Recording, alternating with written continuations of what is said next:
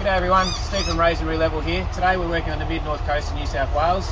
Beautiful day to inject some resin underneath this building, which has had some subsidence issues just around the bathroom area, which the homeowner is redoing. But before he wants to do that, he needs to get it nice and settled. So we had a step crack through the brickwork here, which we've come along and injected underneath the footing and lifted it back up. And you can see that the horizontals are now nice and tight. The vertical's a little bit open then, but that can happen on these sorts of jobs sometimes.